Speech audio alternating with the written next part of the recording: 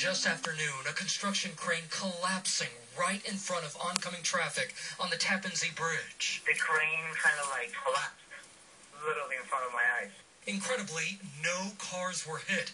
One contractor reporting minor injuries and at least 3 others hurt after a car crash, the drivers trying to avoid the debris. And just take a look at that massive traffic mess behind me. People have been stuck there for hours. This crane had been working on the biggest infrastructure project in the U.S. right now, the new Tappan Bridge. Holy This disaster on the heels of another crane collapse in New York City. Oh, it broke! Holy Last February, 1 man was killed.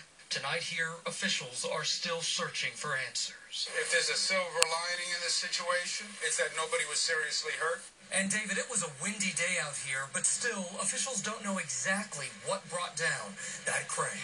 David? Gio Benitez with us tonight. Thanks, Gio.